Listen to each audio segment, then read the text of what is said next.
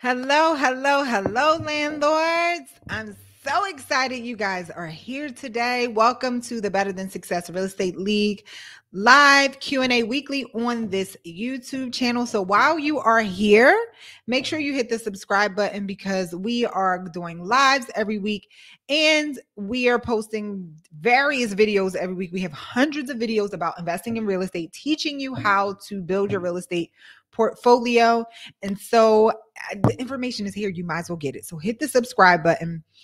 I can't wait to get into this conversation today with one of our seasoned vets members who have been investing in real estate for quite some time, and they've grown their business and grown their portfolio. And we're going to be answering all your questions. But before we get into this conversation, I have some homework for you. Really small homework. Like, I don't even know if you will call it homework. Might be like classwork, the kind of classwork where everybody goofs around. I don't know why the teacher put his head down for a few seconds. So it's like classwork. So first things first is I have a free download for you. Today's free download freebie giveaway is based on one of our most popular videos on this channel. And that video is how to become your own general contractor, right? So if you're investing in real estate, how to also become your own general contractor. I have a checklist for you.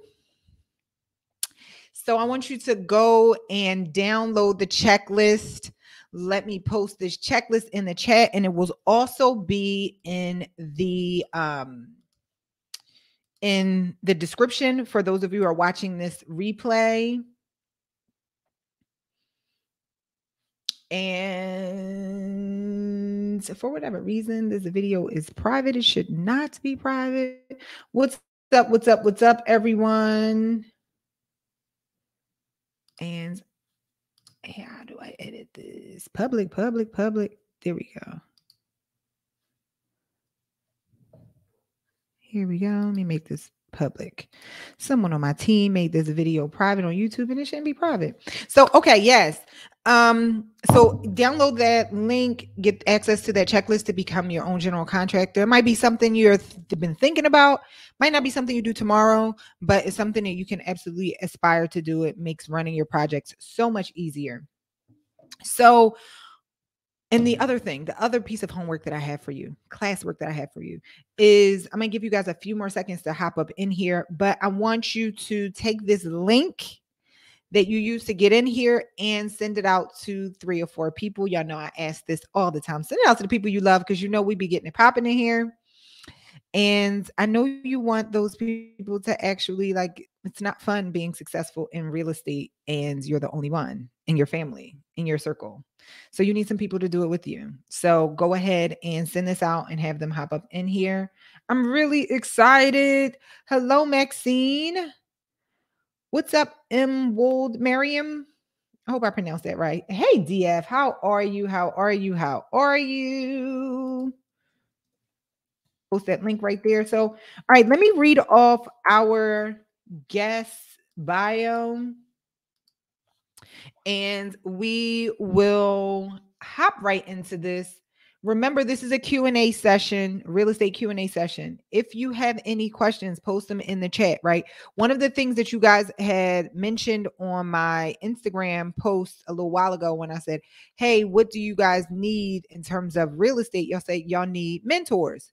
This is your opportunity. I don't want to hear it. I really don't. Don't say you don't have mentors, and we're doing live Q&A sessions every single week answering all your questions. All right, I'm going to read off Lorenzo's bio, and I'm going to let Lorenzo on the stage. Lorenzo's real estate career started in 2008 when he received his real estate sales license. He quickly found his niche in property management and smoothly worked his way up the corporate ladder, holding positions as leasing consultant, assistant property manager, and property manager. While working full-time in his corporate positions, he built a multi-million-dollar real estate portfolio and decided to run his own property management, Jackson Rental Homes and Construction, Jackson Home Remodeling, full-time. He is currently growing his property management company, and he received awards as the top leasing consultant for Berkshire Properties, outstanding service for Berkshire Properties, and was recently recognized for his real estate work as 40 under 40 for Philly Real Estate Week. Yes, Lorenzo. Mr. Jackson is an advocate in the city of Philadelphia and surrounding counties to teach entrepreneurship within the schools and programs assisting disadvantaged minorities. He regularly attends career days, panels, and accept mentorship programs. Lorenzo is a married father of 2 and resides in Philadelphia area. Everyone, welcome Lorenzo to the stage. Hey guys, how are you? Hey Nicole. What's up, Lorenzo? How you doing? I'm doing well. Good. So a couple of things I got to let everybody know before we get into this conversation. First of all, I did a little sass when I said the Philly Real Estate Week Award, because that is an award that my company gave out when we do Philly Real Estate Week. And we did a 40 under 40. You had a whole voting thing. And we put a bunch of names up there, and then people voted. And Lorenzo was awarded to be one of 40 under 40. And so that was a grand time and a grand day. And so, yes, that was a great week though. It was. We're actually we're finally going to do it again. It's going to be virtual again. It's not going to be in person. But in the summertime. So we do it virtual. We try to like over provide value. So it'll be 20 events in 4 days. Wow. I know. That's what we did in 2020. 20 events in 4 days. So we ran it back. Yeah. So here's the other thing I want everybody to know. Lorenzo joined BTS like when our first or second meetings, and we've been trying to get Lorenzo to speak for a long time. And he was shy. He was like, no. And then COVID happened, and he was like, you know what? I got to get in front of this camera. Yeah, because I really just enjoyed sitting back in the class, and I'm a back in the class type person, and kicking it with Jabbar and everybody else that used to sit in the back. So sitting in the front is a little lonely out there, but in the back it was a lot more fun. I'm sure it was. It's always fun in the back of the class. Y'all get to hear the jokes, the side jokes. Wish he got on. Yeah. What he talking about? He's stupid. Like, look at them over there. So, but I mean, I think you should be proud though, because a lot of people, even in Philly today, the Better to Success tree is all around the mentorships, and everyone who is doing well, I think in real estate, came under the Better to Success tree from their first few meetings. I don't want to drop any names, but you can go off of like almost 20 people who are millionaires just by the information that they gained from Better to Success. So congrats to you and the team that you guys put on together. Thank you. Thank you so much. You saw it from day one. You saw the behind the scenes. You saw everything. So I really appreciate you saying that. So, all right, let's get that. We got that stuff out of the way. I just want everybody to know that Lorenzo has flourished from not wanting to speak, just getting the information. Now he's ready to give back, which I can totally respect, because I think a lot of times, I'm gonna say this one last thing and we'll hop into this conversation with you. A lot of times people, they will get some information, maybe duplicate it once, and then immediately decide that they're ready to be a mentor or educator. And it's like, be a student for a little bit, just a little bit. Yeah, or for a long time. Like, become a master of something. I always say become a master of something, and then you're allowed to teach it. But until then, it's okay to learn. Everybody doesn't have to stand in front of the class and teach. It's okay to sit back and learn. Everybody get their time. That's the truth. All right. So, Lorenzo, I read your bio off. Why don't you tell everyone a little bit about yourself in your own words? And remember, everyone, this is your Q&A session. As things come to your mind, even if it's something from his bio, just go ahead and put it in the chat. I always get to every single question, usually, unless it's just like a ton of questions, but I usually get to every single question. So go ahead, and the sooner the better for you. So go ahead, Lorenzo, why don't you share a little bit about yourself in your own words? Yeah, well, I think you touched on the fact I've been doing this for almost, let's say 14, 15 years, and just being able to grow with Better to Success. We went to high school together as well. So I'm a learner and a nerd at heart. So I was eating up all the information. Marcus Knuckles really was the one that projected my career when I learned what business credit was, because I had no idea what it was. And when I say I may have had 8 units, maybe 10 when I started, and that next year I bought 8 units. In that next year, and the year after that I bought 12. And then the year after that, I quit my job. And then COVID happened. So being a professional learner, learning your skills and actually executing on the information that you learn was a trait that I was able to pick up early on. But by trade, I am a property manager. I love everything about tenant placement, tenant management. People should enjoy evictions and just the small things as much as I do when it comes to managing the overall process. So whether it's getting a bad tenant out of hard situations or placing a really good tenant that's seeing a big smile on their face and making everybody happy, I love that part of it. Did you say you like doing eviction? I do, because have you ever had one? By the time the eviction comes, I'm so excited. I'm excited the night before. I cannot wait to get this person out of this house. They haven't been paying rent for months. I look forward to that. So that's my secret pleasure. I got two that I need to be doing. Actually, one of them I negotiated. They should be proactively moving out at the end of this month. But another one that I need, actually, no, two. Yeah, two that I need to do. And I'm a little bit nervous about it. And so I'm glad. Well, I don't want to say nervous. That's the wrong thing to say. This is my first time doing evictions. I'm nervous, not for the reasons you think I'm nervous for. I'm nervous because I am nervous about the headache of the process. Okay. What part of, well, have you teamed up with an attorney? Not yet. Okay. So that's why you know how I kept saying to you, we need to talk, and I just hadn't talked to you, but I was prolonging it. Like my tenant was getting caught up, but now I'm just not doing it. And one of them, I talked them off the ledge, and then two of them now, y'all got to go. I can't do it. Right. So we'll talk more. We'll get to that in a minute. I just wanted to stop there because you said I like the eviction process. And I do, and it's constantly changing. With COVID, it has changed. The landlords, we kind of took a beating for 2 years, and now we got our gun back. Now it's time for the get back. Let's go.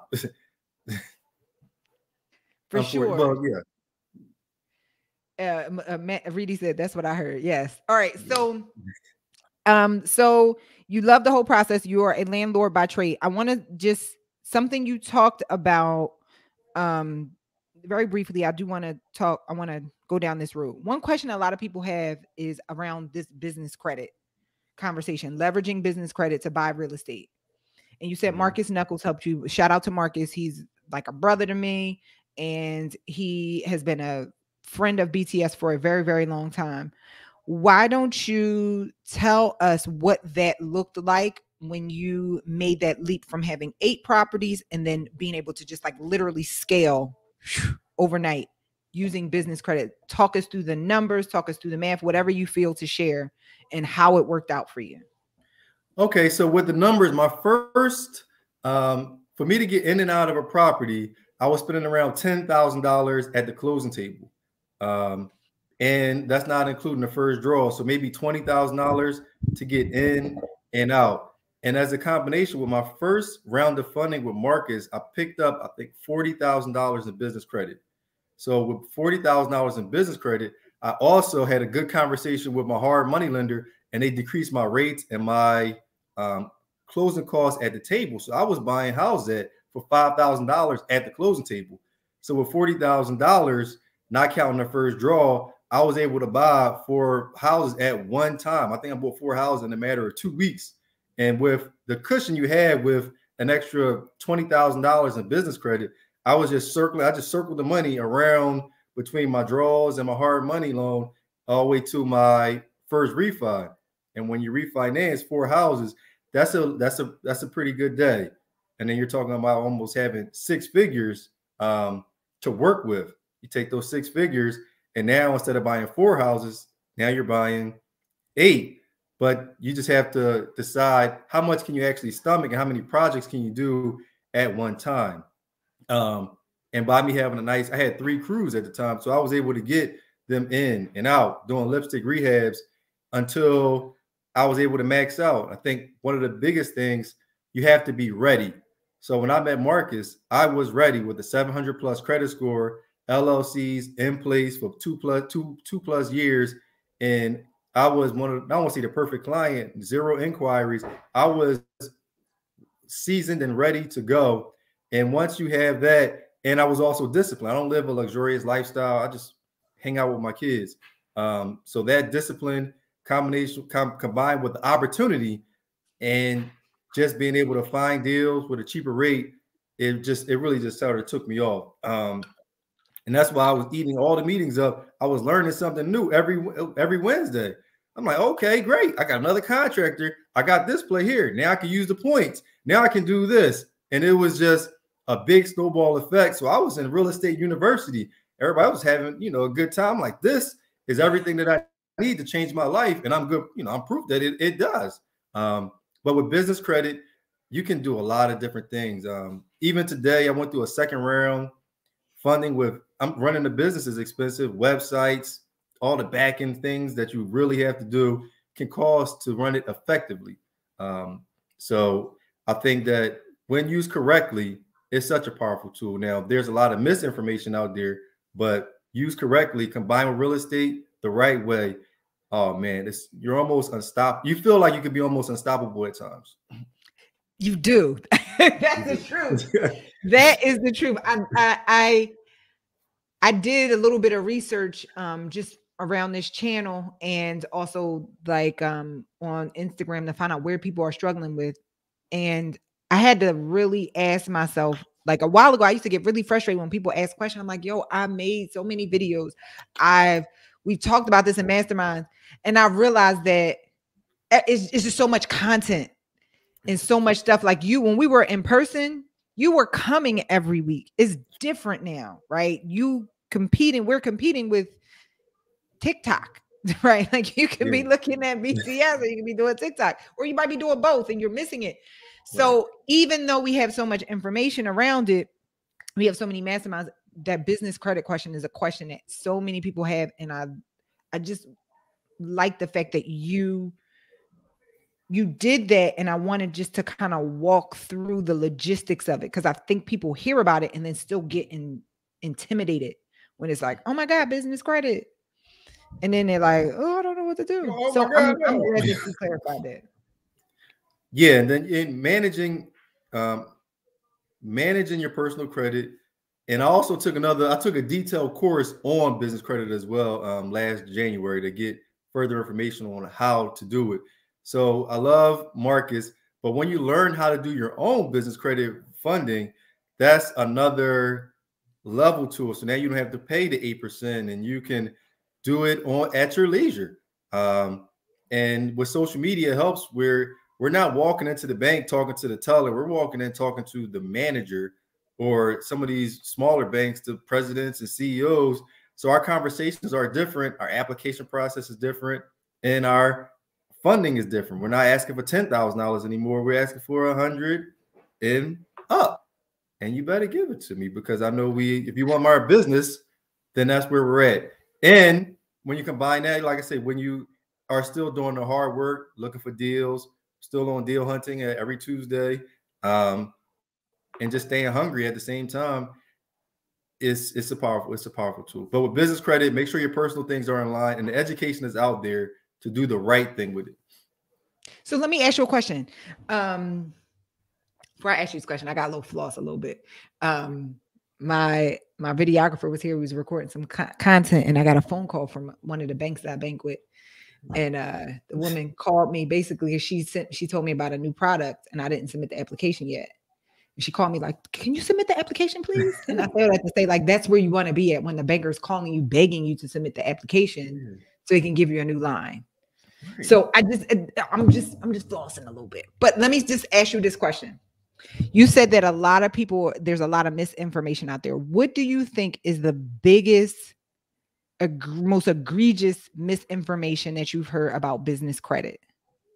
The thing that I found about business credit, maybe misinformation, is people are using it, but they don't actually have a legitimate business.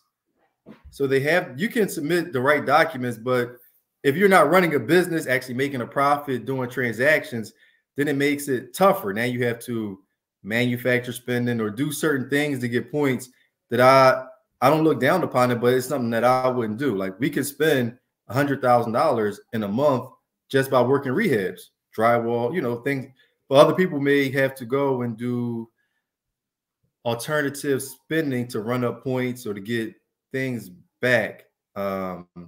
if that makes sense. I don't want to go too deep into it because I don't want to seem like I'm coming down on anybody. But for No, me, that's I just, know. yeah, it's tough because if you I run a legit business with legit transactions, then it's the best thing in the world. But you can easily manipulate the system to be in your favor, but it's not really helping you because if you don't have a business, you're just more so floss for Instagram and stuff like that. Okay. How about that? All right. I just like to demystify because sometimes I do see stuff and I don't, like you said, I don't want to, I'll be wanting to be like, now what? So I gotta remember to keep the main thing on Instagram. I'm here to make money, not to get in Instagram, not to get in DM fights with people. Because I've done that. Be like, how did I get in DM fights with this person? DM fights, you feel me, in the wrong comment section going in like that is wrong. You cannot do that. And I be in DM fights with people when I look on their page and they sleep in the mattress in the grandmama basement. Like, why am I fighting with you? And you sleep in the mattress in your grandmama basement. Because we had time that day. It's like, I got time today. Let's go. Like, this is wrong. And you're not gonna put it out there, but yeah, the DM fights, they can be fun sometimes. But yes, I do the same thing. Like, look, that's wrong. You're teaching the wrong thing, and your followers you're gonna lead people down the wrong path. Stop. I had to promise myself not to do it no more, man. I still do it. If I got time, it's okay. Don't nobody else. As long as they don't screenshot the fight, then I ain't worried about it. That's the thing. I know they will screenshot the fight. That's why I don't. It's in somebody else's group chat. I don't mind, but don't make it public because then then take it to the next level. You made me feel so much better because I literally struggle with this stuff. Oh. I didn't know it was other people out there. I just thought everybody was just like, I don't care. Like, no, I'm passionate. Stop telling these people. Yeah, you're telling these people to commit fraud and stop doing it. Let me tell you the one that I see, and I'm only saying this not to talk trash about anybody. I'm saying this because someone has heard this and they have it in their arsenal. At least one of y'all is about to do this. So I'm going to tell you the one that I found that the most egregious. Get a business, start an LLC, get business credit because there are banks that will give you business credit even if you don't have any income yet. It's a new business. Do that, take that money that you get, pay for whatever it is that you pay for, and then file bankruptcy on this LLC. Close the LLC. Yeah, the biggest one is like do it with your student loans because you can't file bankruptcy on your student loans. So that's my fight right there. Like, stop. Yeah, that one. Yeah. Okay. All right. Let's just go. Yeah. So we're on the same page. Like, don't do that because you're just setting yourself up. You might get away with, you may not, but don't do that. Yeah. No. You're better off here's the thing, right? Again, for people who think that it's sweet, like, okay, you get like people are also marketing, hey, you get business credit, and because let's say you do get business credit and you're not a personal guarantor, let's say that happens, right? And they're promoting it as if you have less liability. I mean, you have less responsibility to pay it back. And it's easier than you think to make money out here. And with any business, you could start a drop shipping business with the business. Yeah, it's like if you focus on the right thing, it's a little bit, it may seem like it's more work to do it, not the right way, but to actually start a real business, but it's a system to it. And the more work you put into it, you do it the right way, it'll take you a lot further than maybe doing some of the other plays with the bankruptcy and things like that. All right. So guys, make sure you load your questions in the Q&A section. So, all right, Lorenzo, let's talk about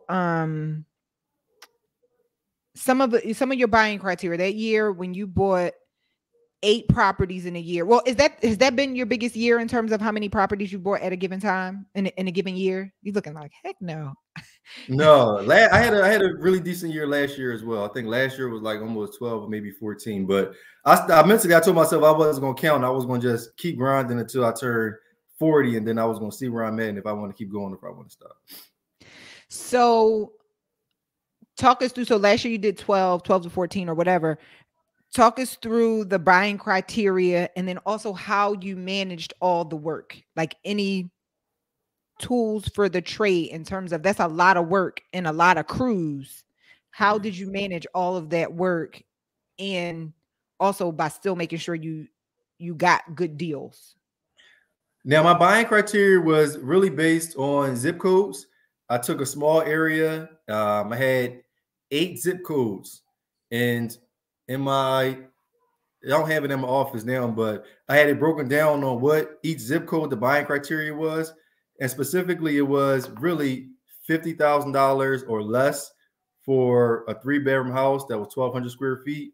And as the ARV started to increase, my my price started to increase. So maybe it was 50, then it started to be 65, 75, and anything that I could do with $50,000 in work.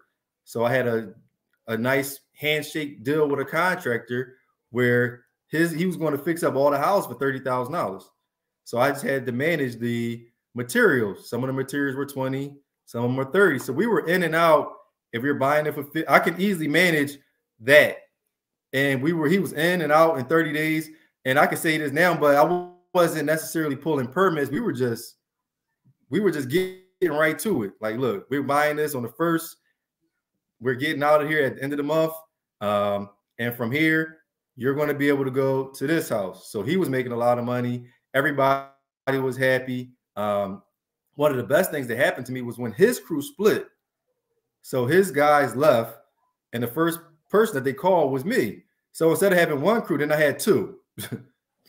And they already knew how we worked. So now I had to double up on how many houses I purchased to keep everybody busy. And that was how I was able to do it. So some of them, they were in 60 days, but we were in and out. And by me managing the properties myself, I had a list of people, still have a list of people who want to rent. I just picked the person at the top of the list, put them in, out. It can get hectic at times. It got to the point where I had to quit my job because I couldn't manage everything. But having a system in place, we got a 28-point system that we use. All of my houses for a certain amount of years, they all look the exact same. We took the materials from one house to the next. And by being in the same zip codes, the West Philly and Southwest area, we're not taking the materials far. It's like, look, take the drywall over here and finish. Take the tile over here and finish. And just use, I had like almost an inbox of item numbers for Amazon, Lowe's, and we would just go plug and play. It was all a system. It wasn't, I took a lot of the emotion out. We just had to actually put the work in. And my job was really to find the deals and keep everybody busy.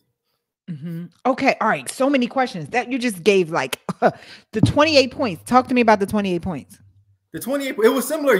I saw you did a YouTube video where I think yours might have been 20 or 21 steps, but I have a few more. You mean the order of a rehab? An order of a rehab. Yep.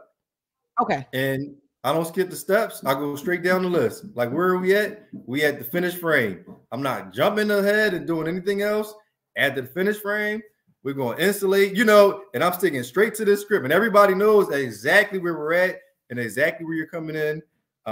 Got the system on when to order materials. So nobody's waiting. We don't have a lapse of work. And that was the key point where everybody at least knows how we work and the quality of work that we want. So the steps, I forget, I think yours might have been 20 or 21, but mine is 28. And so, all right, it's so crazy. I'm gonna say this, and then we can probably compare what you have versus what I don't have.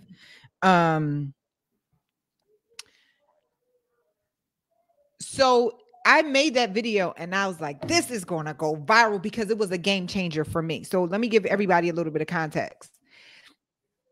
I made a video that listed out the order of a rehab. For me, and I think for a lot of people, that be y'all biggest struggle, and y'all don't even know that's your biggest struggle. When it was explained to me, I was like, you can do, as long as you know the order, you can find everybody on Yelp. Like, for real. So you really have no issue. There is no mystery around the rehab process. If you know the order in which you're supposed to go, you can literally Google everybody else. That's it. You don't have to know anything other than the order. That's it. And Lorenzo just clarified that for me. So I said, I'm gonna make this video. It's gonna go viral. This is and it was like, it's the hidden gems. It's some of the stuff is right in front of them. They just, I don't know. I don't know either. I'm just giving out free information that nobody wants to share with you. They want to tell you like, yo, buy my course for $75,000 and I'm going to give, and I'll give you, and they give you that. And then you be like, oh, and I'm like, I just take a screenshot and then take a screenshot, like it, save it to your faves so that 6 months when you finally get in that first property, you could just be like, Nikki, you know exactly. Okay, no, I'm here. Step number 2, you know, step number, and you name it, and you actually number it. So when we number, like, nah, where we at? We at number 14. Your team, your job is coming up in about 2 weeks. You'll know exactly when you could tell them you're gonna be already know. We got you February 5th. That's when you're coming in. I love that. Okay. And so that's important because this is something I'm learning from you right now. Like, I normally don't tell everybody the steps, right? I usually have a project manager that handles it. I just make sure he stays according to the steps. But I know, like, the subs that I do talk to, I don't tell them that, but I do that with my regular business where I try to tell everybody so that they know where they fit in the wheel, right? Even though, and it's important. I realize how important it is in that business. I never thought about applying it to being a developer, because it's important for my other staff to know, like, hey guys, I know this has nothing to do with you, but this is what I'm doing over here. Or this is what Susie is working on. This is just, everybody know where they are, where we stand. So you understand how important or unimportant your job or task is. Right. And so I say that great to actually tell where you are in the cog and why you can't get in here or why you need to be here on this day. Right. So that they're not confused. And let them know the consequences if they can't finish on time. It's like, look, I'm giving you a week. If you are not finished by Monday at 8 o'clock, it's going to be an entirely other crew in here working, and you are going to have to work around them. So you got this house to yourself. Whatever you do, by 8 o'clock on Monday, somebody else is starting. And if you think I'm playing a game, you know, you try to do some plumbing with 10 HVAC guys running around because you decided to take an extra couple days. It's going to be hard, but you can only blame yourself. Rob said the order, in reference to knowing the orders, he said, I did a rehab with my cheap crew off the order flow. I know that's right, Rob. That's all you need to know. I mean, as you get better, you start button up some other things, but that's once you got that, you good.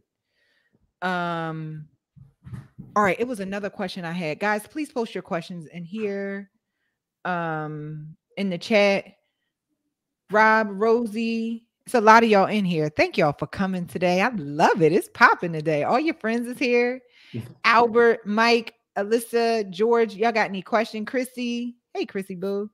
Y'all got any questions? Please ask Lorenzo. It was something. I'm working on that apartment building that you gave me, and that's another reason why I'm trying to slow down. I'm gonna finish the single families and the duplexes and focus on that, because I don't know. I think my step system will work with it, but it's a lot of other steps that got thrown at me in the middle of that, and I don't want to necessarily mess that up. So it's just what ended up happening. That deal was meant for you to have.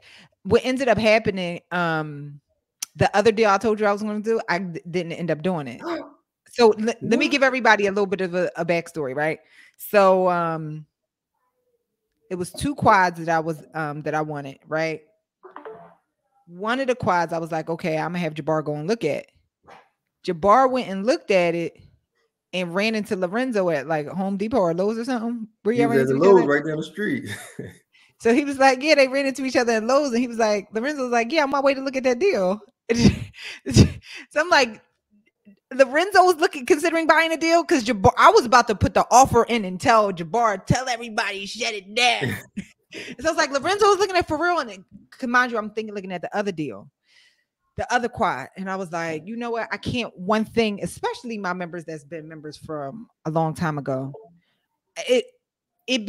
I have to be very mindful of conflicts of interest. I'm not trying to get in a bidding war with one of our members. And so I very well could have been like, Lorenzo, what's up? Now I don't know what he would have said. He might have had the the inner beast come out. But I was like, you know what? I'm not going to get into a bidding war with Lorenzo on this. Let me tell Lorenzo he can have his. I got this other deal. To be honest, it would have been a stretch because the other deal was in Germantown and that was in West Philly. Okay. And then I had some other small ones, single families going on. It just would have been a lot of people running around. And I don't know if I would have been able to support that level of crew yet. It would have been all experimental. So I was like, let me just let Lorenzo get this one. So I called Lorenzo and was like, listen, I just want you to know that I'm not going to go for it. You got it. And then it was a couple of things that you didn't know too about it. Yeah, you was like, make it a 4. It's not a triplex, make it a quad. So I did that before I went to the settlement table. I made it a quad before then. So I was like, all right, that's what's up. Yeah, because it was being sold as a triplex, but the numbers, like when I ran the numbers, that was what made it such a juicy deal. The wholesaler was marketing it as a triplex. And I'm like, sure, I'll buy it almost sight unseen because you don't know that this is really a quad and the numbers are better. Right. So then I was like, Lorenzo, get this. Don't tell nobody, but use this as a quad. The numbers are juicier, and this is why. And then so with the other one, the lot size was too small. It had the size to convert to a quad, but the lot width was too small, and it was it was just diminishing deal. And I was like, I'm not fighting with no deals. Fine. And then what made it even worse is the wholesaler. I had it under contract. I put the EMD down. The wholesaler, the title company needed like a death certificate from the seller. And the seller was taking a long time to get it to them. And then we moved way out of contract. They never did it. So the wholesaler just told the title company to release my money. Okay.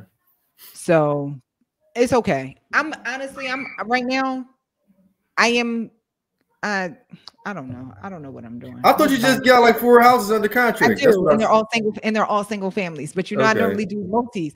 But the reason is because a lot of them are 2 of them are lipsticks on a pig. One of them is is turnkey, and another one is a full gut. But it is a 2,000 square foot property in Manioc. I'm getting it for 200, and the ARVs are 650 with a garage. Yeah. That might be my Philly. I might do Airbnb, and then that'll be my Philly house when we finally come back to Philly. Because I don't mind staying, and it's literally 1 block from Main Street. Yeah, you could put what? Maybe 200 is your rehab budget if you on the high side. I told my guy, he said he could stay within 100. He said put like maybe 20 on it because you like nice stuff. So 120. Okay. So if I'm all in at 320 and the ARV is 600, let's say 6. I saw 650, a strong 650, and it was smaller than my property.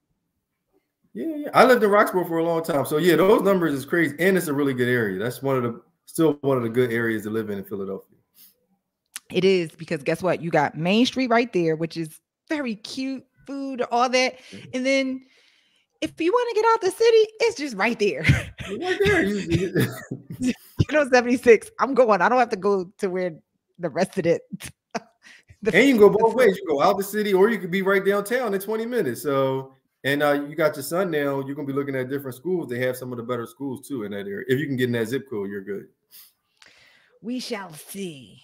All right. So Rosie wants to know that's a good question. How did you make that property into a quad before you got to the closing table? I tried to do that, and it was like the deed needs to be recorded in your name before we actually change the use. So how did you do it? I believe she spoke on your platform before. I use Paulette, Philly Expeditors. Mm-hmm. So she handles all of our permits.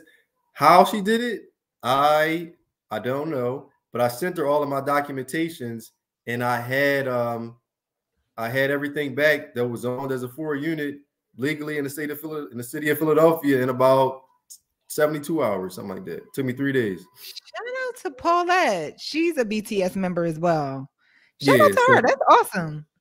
So yeah, so that's about the relationship that I have, because I've been using her to pull all my permits and do single family conversions and things like that. So with her, I left my deposit down. I would not have actually closed if she didn't turn it into a 4 unit before I bought the house. And my hard money lender actually required me to get that to him. So I submitted that with my paperwork.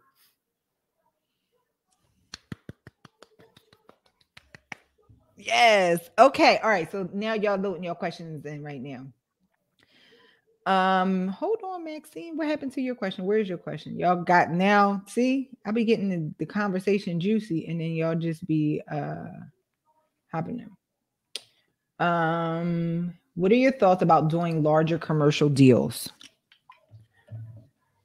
I love the larger commercial deals. Last year we did do I don't know if it is considered commercial, but a 26 unit for 1.8 million. And the numbers on that is through the roof because it appraised for 2.5. So you came in with almost $700,000 in equity. That was one of my partner's deals, but I was able to be the agent and I manage the property. And I'm looking at all the money that's coming in. It's bringing in is netting almost $14,000 a month.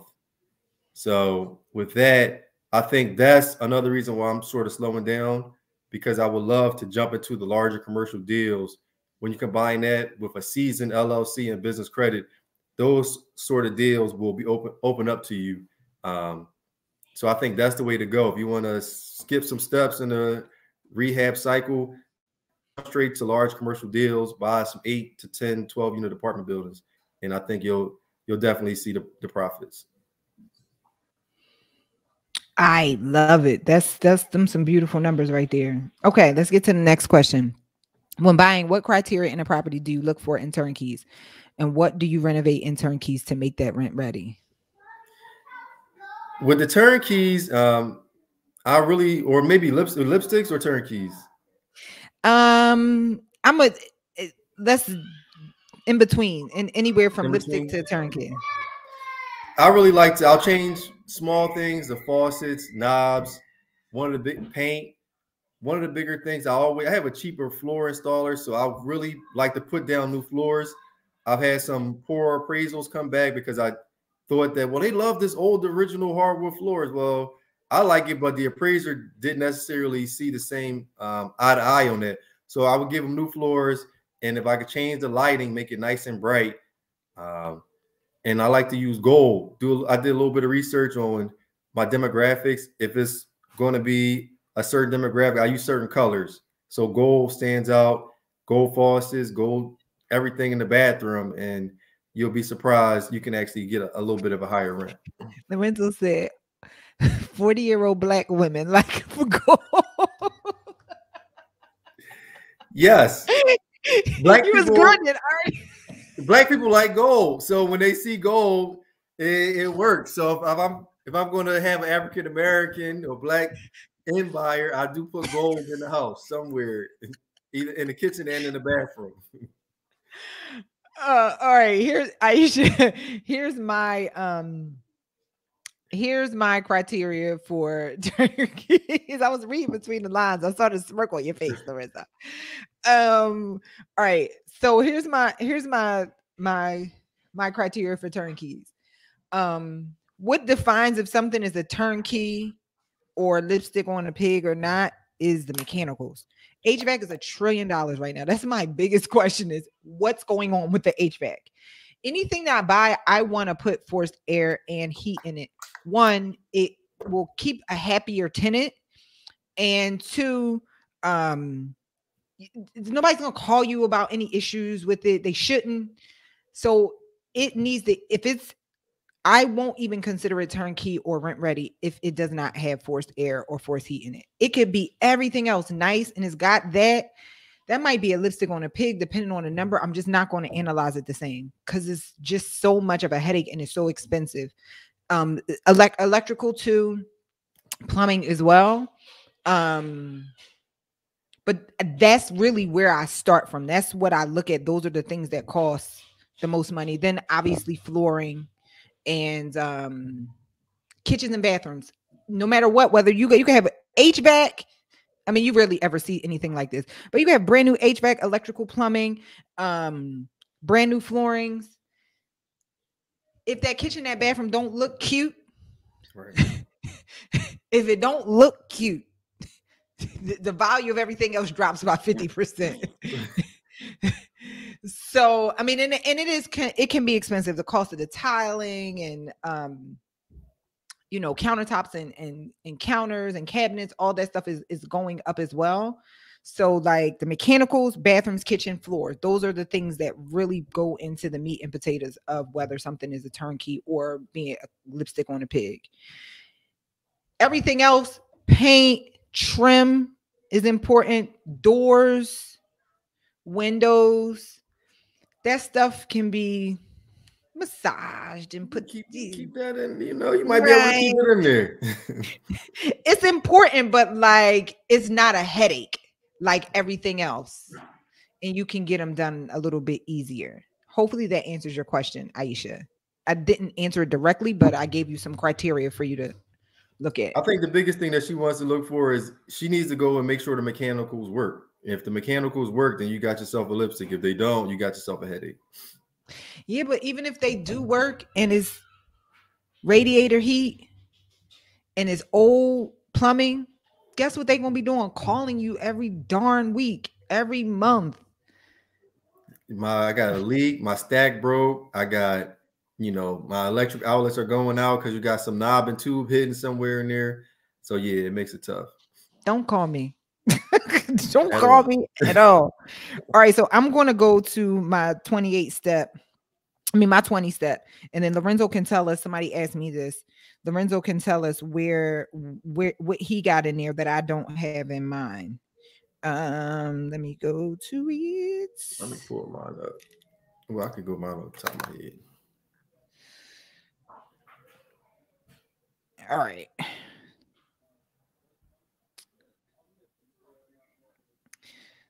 All right. I'm letting the video play so I can screenshot it.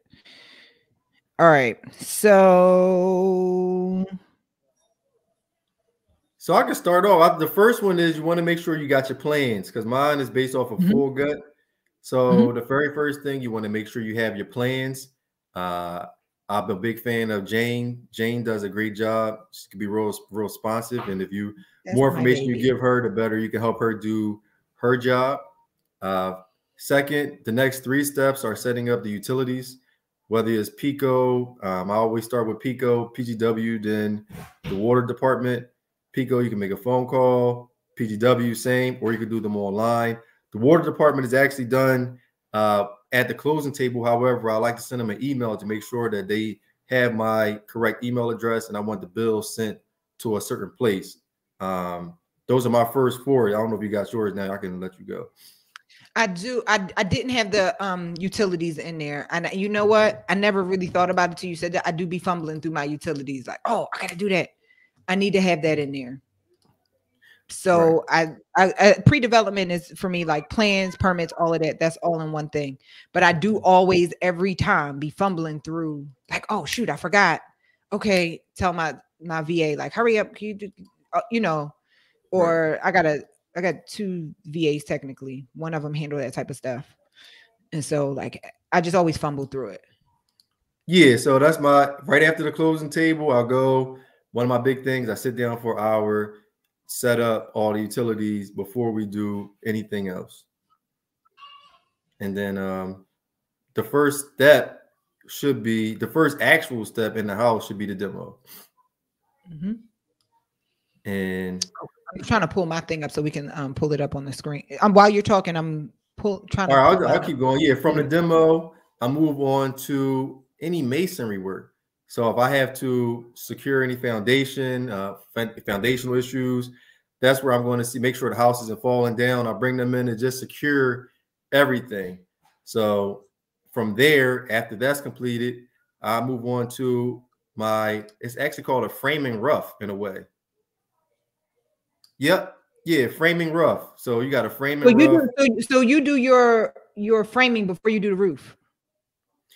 I have on my thing, like if the roof is not leaking, I do the roof after the mechanicals. Why? And the reason why is because my windows are going to be put in during the framing. Now my plumber is going to put holes in the roof when he's venting everything out.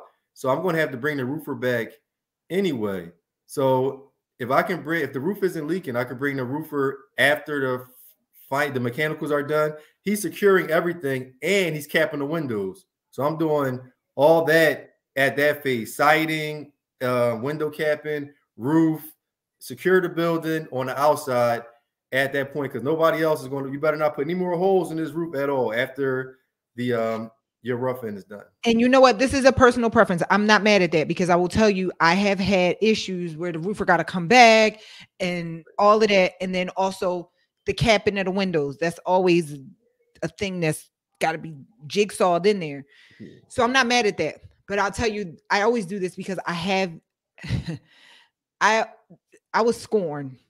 One time so Kim was doing Jumpstart, and he had already done it when we had started, and then we met, and he's like, listen, I want you to audit the program. I just want you to go through it. So I went through the program, and one of their students, they had, on the day they did like a tour. So the previous student lets people come in and look at the house, and this house was being done. It was beautiful, gorgeous. And I mean, you know, in terms of, it was just framing up, I think, and they had put some mechanicals in. And on the third floor, they hadn't done the roof yet, and the mechanicals was in. And there was a big hole, and it was about to rain that night. And so every time I think about the roof, I think visually to myself, oh my God, it's going to rain. And guess what ended up happening? They did their whole thing out of order. And then somebody had ended up breaking in and stealing all the mechanicals and all this. So the whole property just wasn't secure altogether. Right. So I think in my mind, the roof, something's going to happen to the roof. Yeah. And then it's going to get damage on my stuff. And I'm going to be like, ah. But I'm not mad at your order. That's possible. That's why I have it. It's flexible, because if the roof is actually damaged, then I'll do it a lot sooner.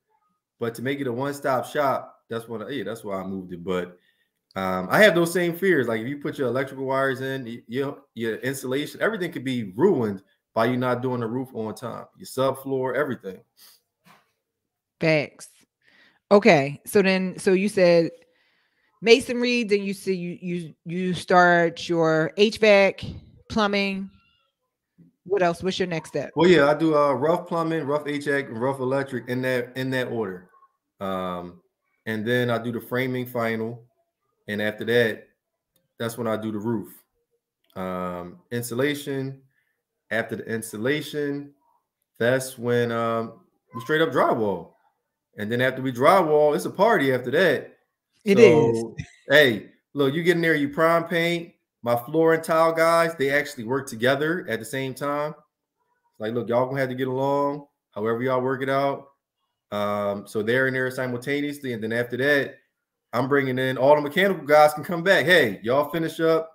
But the exact order is I go back in the same order. The plumber comes back, HVAC, electrical, but aside, they can actually all work together. Everybody has a week to get their stuff together. You know, like, look, y'all come back February 5th and knock all this out. And while we're doing that, we're doing a trim. A couple things I add in there is after that, that's when I start the pre-market. Pre-market to me is real important because you can have your unit sold, rented before it ever hits the market just by you taking a couple pictures and videos.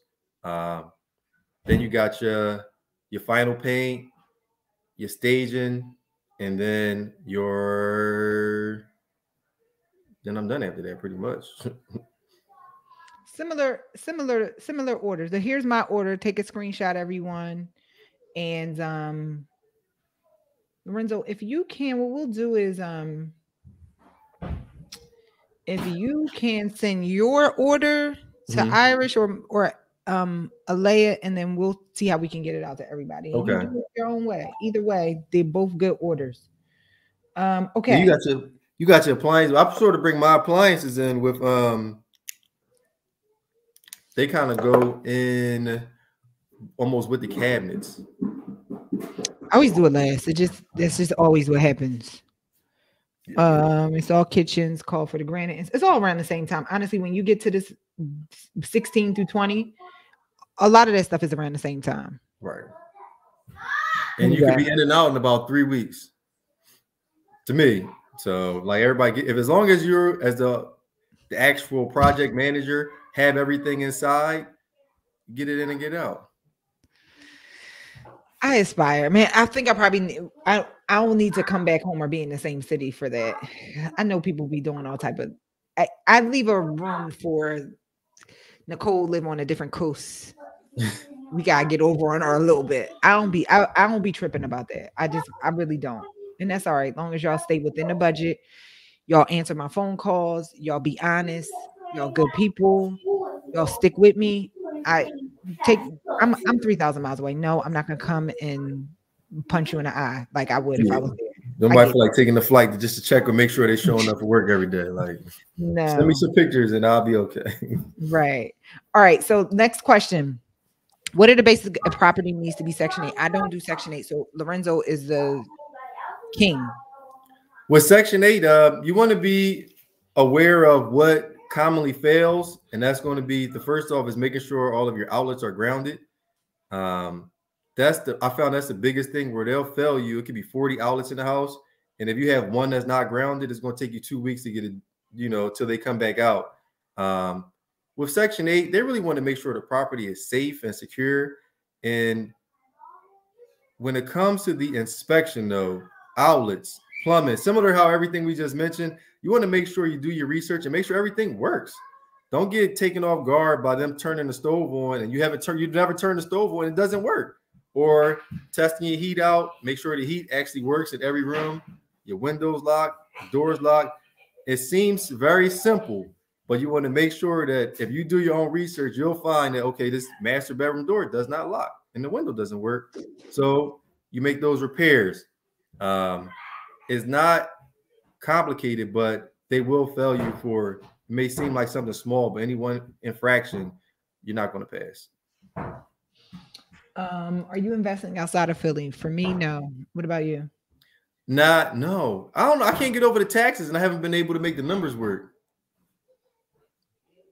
But I would love to. I would love to invest outside of Philly, but I haven't been able to really.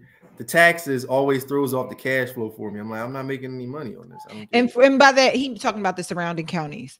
Yeah. And there are people here who are investing in a whole other states. For me, honestly, I am very, very, very. I'm strongly considering investing in Memphis. I just haven't done. It's just making me a little nervous. And plus I got some other things I want to do. And so I'm just not super locked in, but I'm heavily considering it. Okay, we got Rosie answered that question. Mike said, what's the discount code for your $100,000 membership? You got a $100,000 membership, Lorenzo, or Mike being funny? Mike it's 10,000. But I'm not even trying. I don't even come in here to sell anything. I'm just here to bust it up. We good. Mike just trying to bust chops. Okay. Lorenzo, I'm trying to restart flips this year. I spoke with the GC yesterday and he said he can look at a property, then have a proposal put together within 48 hours. He said, continue. Okay. Congratulations. Oh, he said, if I identify a property, should I put it under contract first or just take the GC with me from the beginning to minimize the time frame between seeing it and putting an offer in? Put your offer in, get your offer accepted, and see if you can get 72 hours before you have to leave your deposit. And during those 72 hours, you got a lot of work to do to find before you put your money on the table. Typically, what I do, Rob, is as you develop these relationships with these wholesalers, it's just a kind of a normal conversation. So actually, this happened to me. Wholesaler sent me a deal. I looked at it tentatively. And I go through I got a list like, okay, this costs this, this costs this. Okay, I'm looking at the pictures. Okay, this need that, this need that. And I put numbers in, right? And I always assume that whatever it is full, right? Not partial, whatever that line item is. So I came back to the wholesaler and was like, hey, I'm running my numbers preliminarily. And I always use language like that. I'm running my numbers preliminarily. This is my counter offer. They accepted. I said, okay, listen, I'm letting you know right now. I want to have my guy go through it there. I'm letting you know right now, like, that's the number I would do it at. Is it okay if I have my guy go through it? They know the game, right? You do have some wholesalers that's going to be like, oh, And guess what? I don't do business with you because a lot of times they be like really out here scheming and scamming. I can tell you stories Collecting about hotels deposits that on try deals to that's put never that gonna close. exactly make a whole business out of collecting deposits and not selling any properties. Not selling any property, just collecting your Just $5,000 collecting and deposits. $10,000, Okay. and it's non-refundable. Right. So most wholesalers will understand, like, all right, y'all verbally accept it, but just tell him, like, listen, I want to have my guy go through this to verify it. So my guy went through it. His number was way higher than my number. So I called the wholesaler, like, listen, I'm going to pass on this deal. This is why. And we had a whole conversation because he also had his comps way higher. I'm like, oh, you going 3.3 miles out for comps? There's a comp on the block. That's like the appraiser is not going to overlook a comp on the block that's 30,000 less than what you're telling me the 1.3 miles away is. Like, so we had a very good conversation where I was helping him to understand. I said, this doesn't mean that your property won't sell where you want it to sell at, because guess what? There are some investors out there. They not BTS members, but they don't know stuff. So you'll probably sell it where you wanted to sell it out, but I can't do it there because this is the numbers and this is what it is. And so I say all that to say to you, Rob, run your numbers, have a good idea of what each line item is, look at the pictures, look at the property yourself, and then say, hey, this is the number I'm willing to do it at. I just want to have my contractor go through it one more time. And 99% of the time they will understand. They know the buyer isn't, they're gonna have some contractors work on the project. So yes. Okay. Next question. Asking because if I'm looking at multiple properties, how do you minimize cost of GC? There we go. We just answered that. Miss Maxine said, I have gold finishes. See? I know. All right. Do you handle other properties besides Section 8, like other programs? Great question, Nicole. I have not. I've tried other programs like HUD Vash, which is a part of Section 8, rapid rehousing. I haven't had a lot of success with some of them.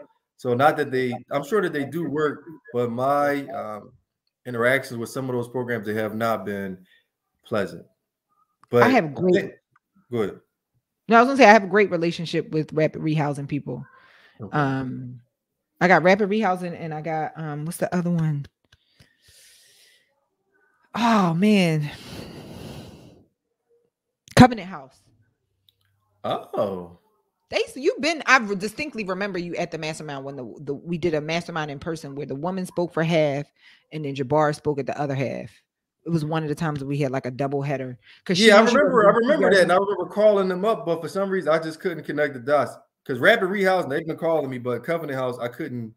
Something happened where I was like, I'm just gonna do Section 8. I feel bad. They usually pay higher. It's been good so far. Okay.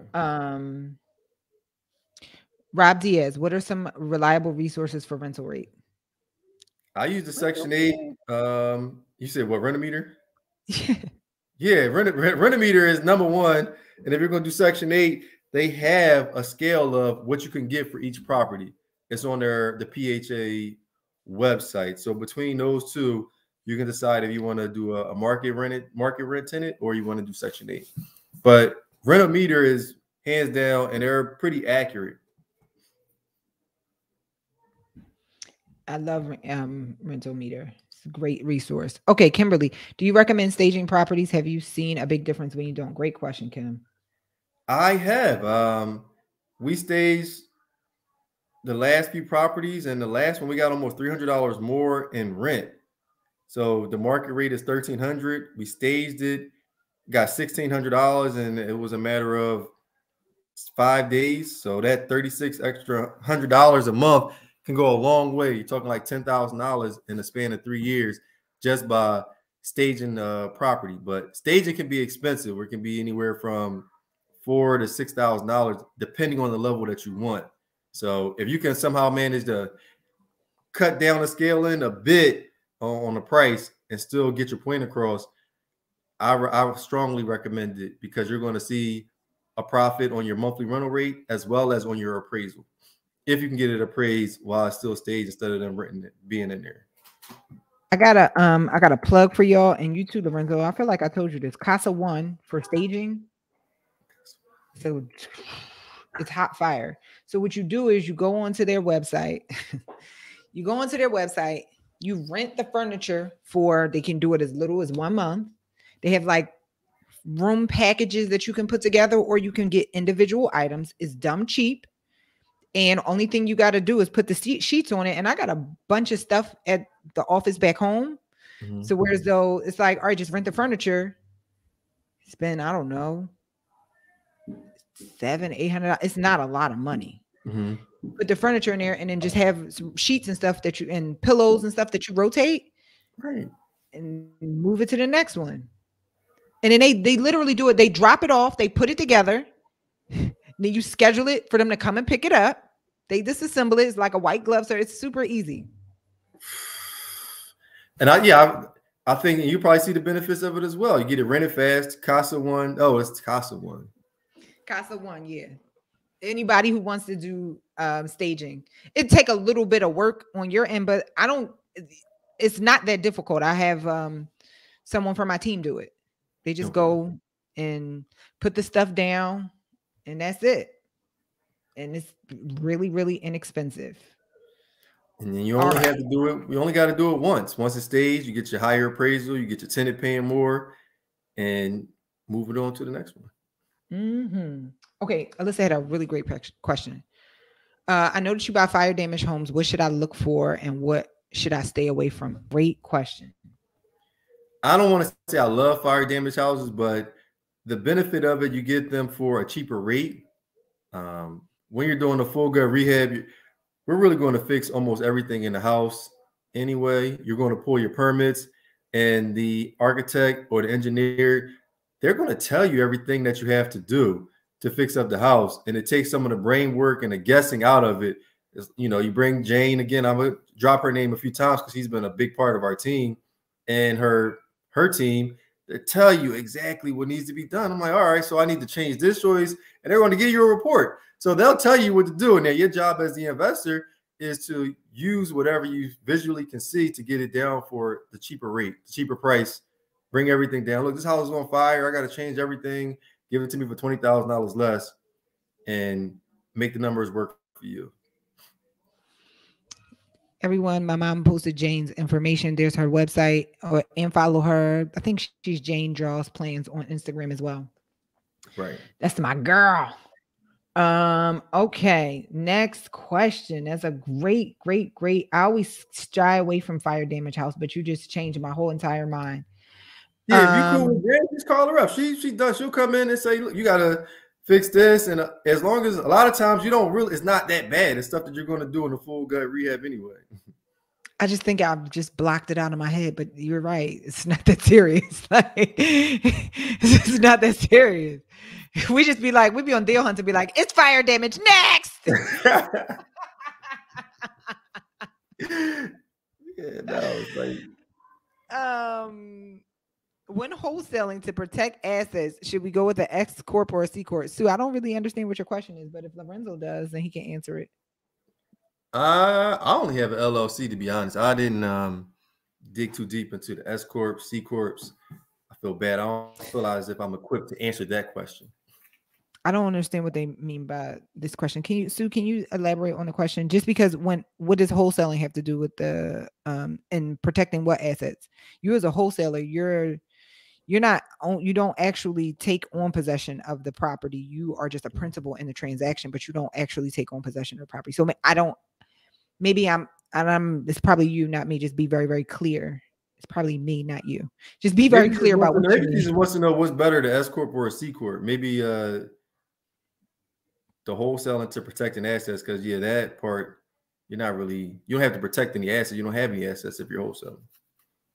Right. Honestly, I'm restructuring everything in my life right now, working with my estate planning person and my accountant. They got a whole plan. We're in the process of it. I know that everything is now going up under this trust, and that's just what it is. But I'm still knee deep in this, and it's a lot of work. During the steps of the rehab, do you completely finish step A before you start on plans and secure your team materials for step B, or do you plan that step while step A is underway? Great question, Natalie. A lot of times I do plan for step B while step A is underway, because the moment that step A is finished, I have to jump into it. And the only way I could be ready is if I've started to prepare. And that's where I'll go back to business funding helps, where you're not really going to sweat having a $8,000 to $10,000 material bill. You just put it on your credit card and you have it waiting for them to finish. And the moment they finish, you call and say, all right, I'm ready for you to deliver it. And there are times where the materials could be sitting in the house while step A is getting completed. So there's going to be a small window where you may be doing both, but I don't actually start step B unless step A is finished, depending on, I can't start installation until the mechanicals are done. So some steps you can combine, but for the first 16 steps, you're just stick straight to it. You can't start the next one without finishing the first one. You have to start thinking and planning on step B when you're in step negative B, because sometimes, right? So if you think is the timeline, so it's like negative B, negative A, 0, A, B. Okay. So I know you do. I'm making sure everybody, you central, I know you do. I'm making everybody else understands what I'm saying.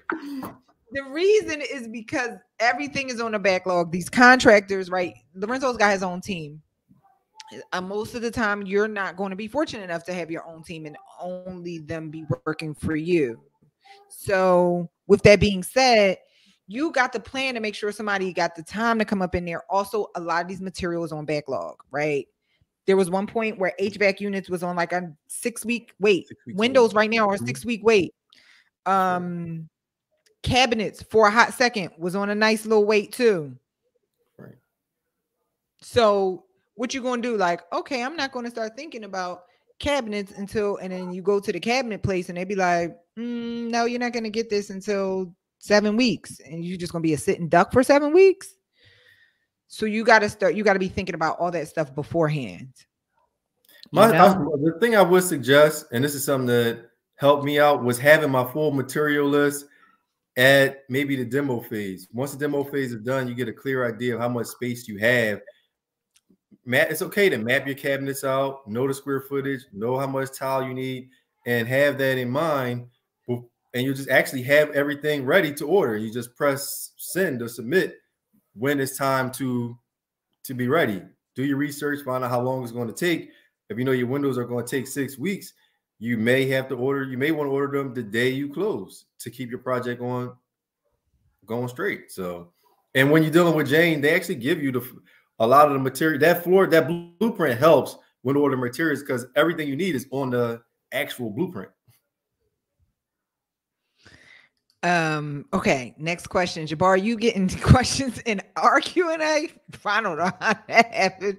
But Jabbar, there's a question for you. Screenshot it. Make sure you message out Rob Diaz. That is such a Jabbar thing. I know y'all over here, but I want to talk to Jabbar. He said, where's Jabbar at? I'm like, oh, okay, bro, no problem, Mr. Diaz.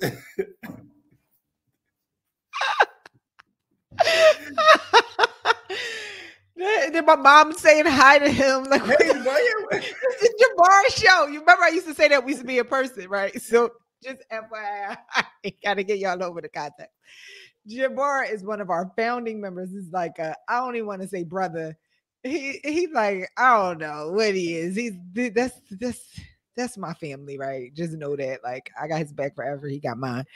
And one thing about Jabbar, when we used to get together, no matter who was speaking, Barack Obama could be speaking. Jabbar will figure out a way to get up on that stage and start talking about anything.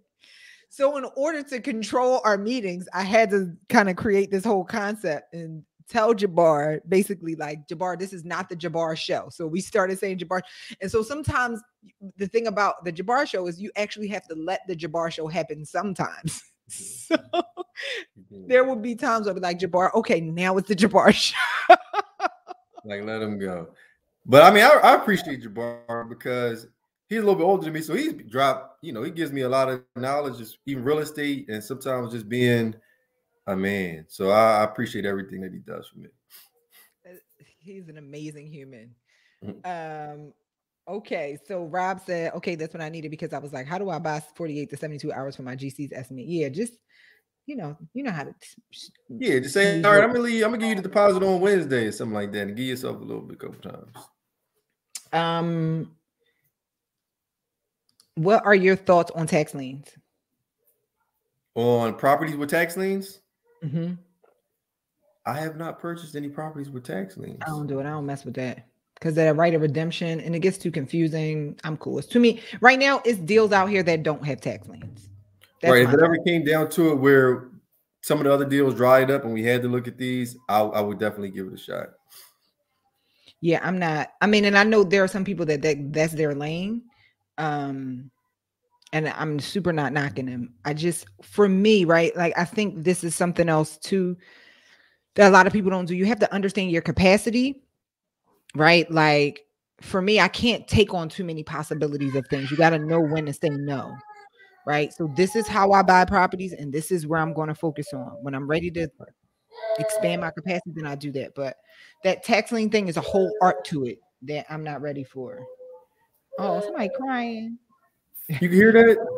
Yeah, it's okay. It's okay. I know how it is. You know, first of all, that baby probably faking. My son be faking. He gonna be like, "What's wrong?" He'd be like, "Huh?" Yeah, no, they in there. I'm surprised they in there fighting though. So I'm trying to. Oh, it might be real. All right, let's let Lorenzo go with the kids. All right, I'm gonna pick out some really good questions. Y'all definitely brought y'all questions tonight. All right, one last question. Let's do Janier's question. How did you build your team? That's a great question. Some of it was really testing them out. And the biggest thing was referrals. But testing them out, I used to go around, same thing. If I see somebody working, I might pop up in Nicole's, not necessarily Nicole's rehab, but if I see somebody outside working, hey, can I see what you're working on? Can you do it? And not necessarily being shy to see your work. Finding people in Lowe's, and it's more so just about networking, seeing their work. I'll give you something small, and if you could do a small project, I may, sort of grow you out. And that's how I did with the subs, with the GC. He started as a roofer, and we actually kind of grew together. It was like, all right, look, can you paint? Can you learn how to do this? And as he was learning, I was learning. Like I said, the team split in half. So now all of us learning, me and two teams at the same time, messing up some stuff, but learning and being flexible and actually knowing. Everything changed when I started pulling permits, and the inspector told me that half the stuff was wrong, but that's another thing. But really learning, growing, asking referrals. I have a good list of people, so if you ever need anybody, Janier, let me know. I don't mind referring out a good part of my team to you too as well. Oh, I might need to hop on your flooring guy. No, Robert, we not we no one took disrespect. We know Jabbar is a celebrity. We know he's having fun, man. It's cool. we was not tripping. All right. So darn it, what was I gonna say? I was gonna say something else about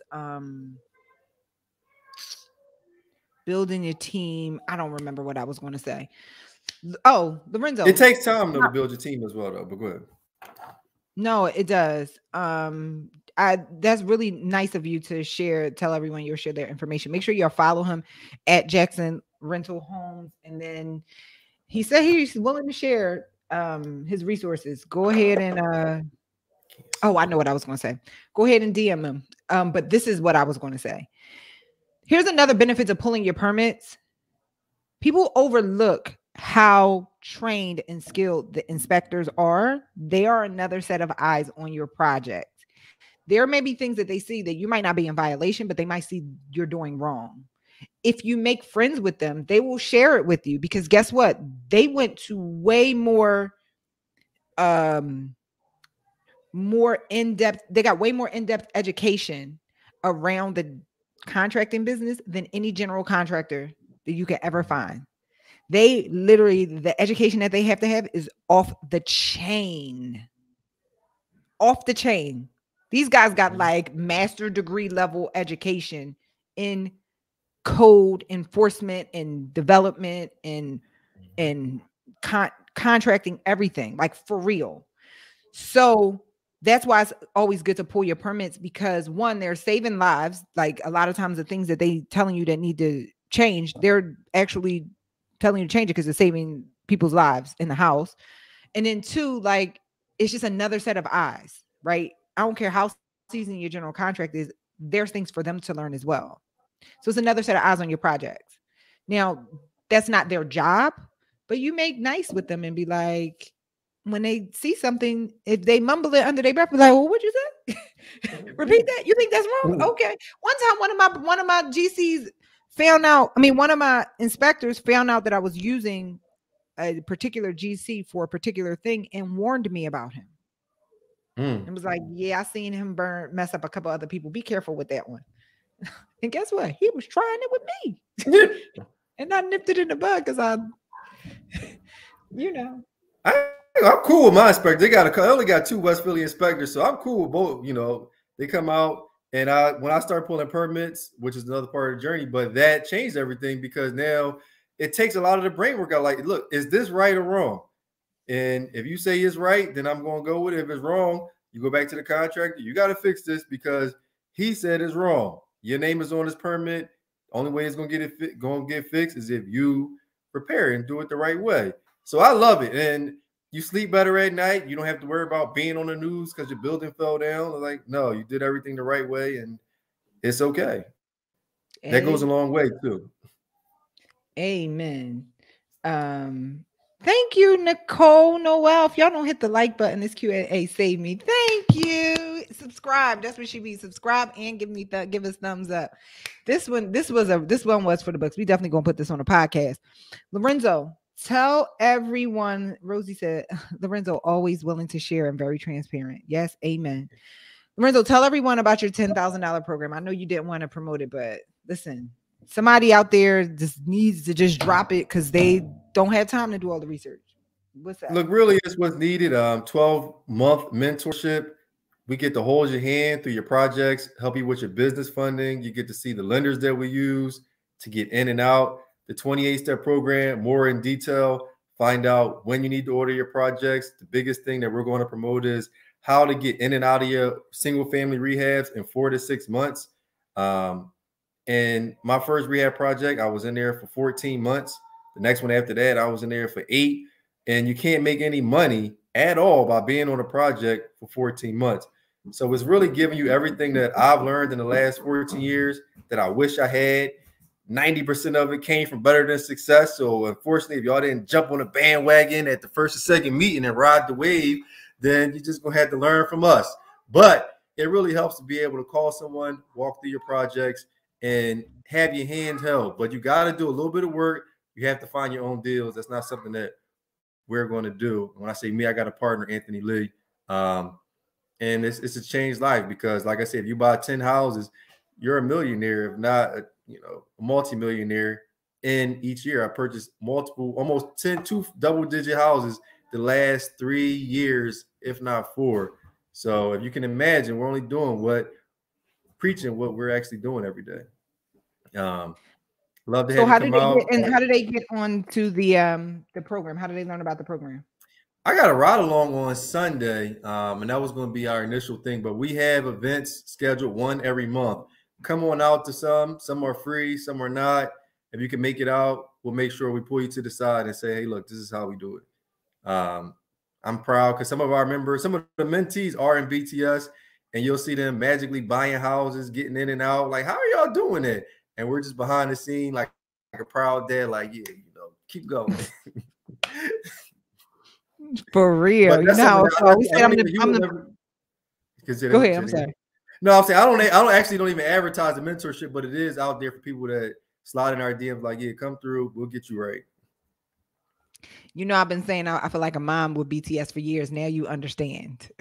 Yeah, because you're just watching everybody. It's not just me. I'm talking about Atia, Tracy, and this is the bigger names in the city. Mike, we used to get it in every Wednesday, and Jabbar.